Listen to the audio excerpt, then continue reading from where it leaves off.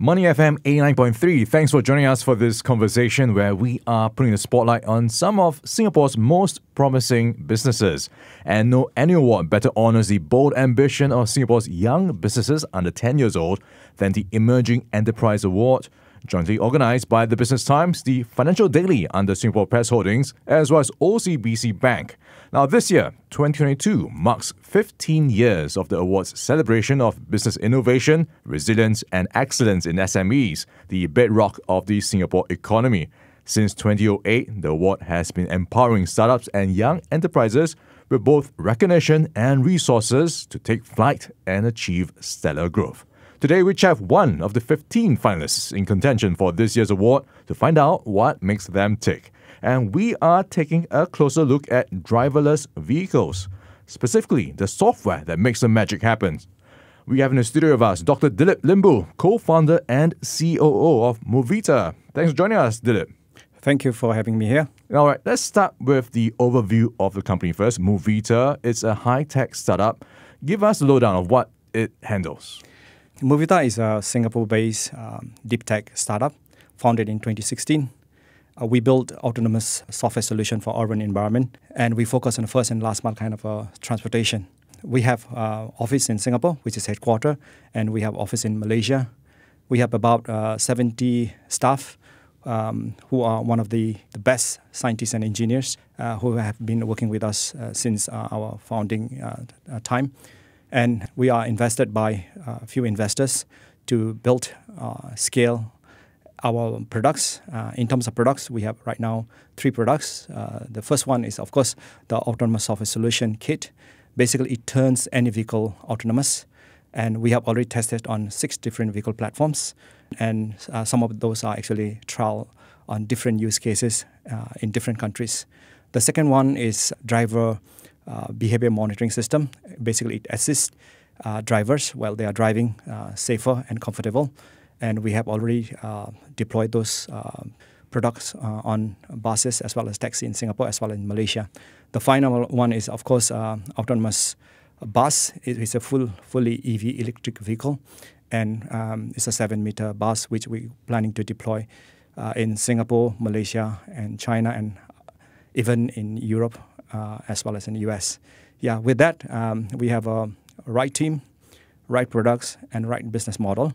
And we hope to capture at least 30% of market in this autonomous vehicle bus. Right, I can see the products on your website. The Moo Shuttle, it's called a Mini P and a Mini B. And of course, you mentioned the Moo AV Kit. So basically, any car, vehicle on the road can be turned smart in that sense. And if you look at the Moo Box, that pretty much is a data collection type of analysis system. When you use all these systems and solutions, give us an idea. What are the applications that can be made possible with these solutions? So I will start with MooBox. Actually, basically, MooBox, what we are doing right now is that the component itself actually collect data. Those data are drivers' behaviors, like how they drive, and also how they actually follow traffic rules, like for example, following vehicles closely, or changing lanes without giving signals, and so and so. So on top of that, it also monitors the vehicle's the health. So together with these components actually are all captured in this device and pushed back to cloud. So we will monitor the systems or drivers' behavior, which we will use in future in autonomous vehicle to train our AI algorithm. So it will actually develop driving. How to drive smarter, basically. Yes. And also maintenance of vehicles, I imagine, would be very useful, and how it communicates with other systems as well. Exactly. And the part about Move AV Kit, where do you see this playing out? How will this be applied in industries in terms of how solutions can be made possible with this Move AV Kit? In fact, it's a very good question. And in fact, we already licensed our technology to one of our partners in Europe. And what they are doing is that they use this as for their own shuttle. And there are also ongoing talk with other partners as well, where they will be actually using in different applications such as tractor, and maybe also commercial logistic platform. Sort of industrial applications, yes, maybe exactly. Places where it might be too dangerous to drive vehicles, maybe even too hot sometimes. Yeah. And also when you look at the applications so far that have been adopted in Singapore and maybe elsewhere. What's been the take-up rate so far? Although there are many hypes in terms of autonomous vehicle in past, but actual deployment are actually a bit what we see right now is not that what we were supposed to, or what we actually people predict. There are many reasons behind why this is happening. Some of those reasons are rule and regulation. Like for example, when we build autonomous vehicle, there are various parties actually involved. For example, software company, hardware company, and others, right, operators. So in terms of if event happen, right, who will be responsible for it? So it's still yet to actually discuss. Yeah, if it's an accident, who will be liable in the sense? Yeah. Are we closer to getting an answer yet? I guess it's still a work in progress.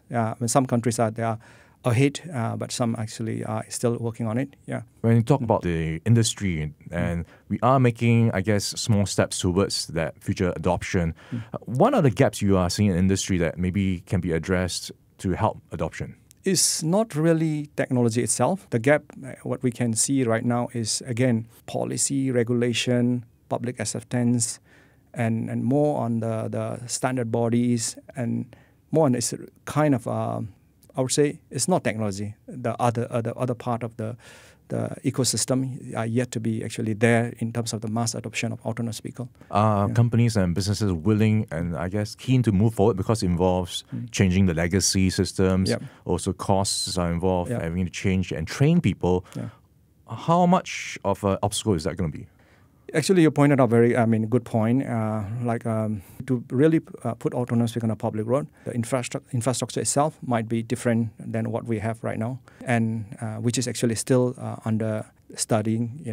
What kind of actually infrastructure are needed to actually deploy autonomous vehicle. Maybe give us an idea. What type of infrastructure are we looking at? Are we looking at dedicated lanes, new traffic lights? So I was about to share about that. Right now, in order for us to actually do the trial, it's good to have dedicated lane. But however, in the future, right, that might not be possible. So in terms of mass deployment, we may have to educate public, other road users, and in fact must have some other kind of regulation to come in to actually support in terms of deployment. Yeah.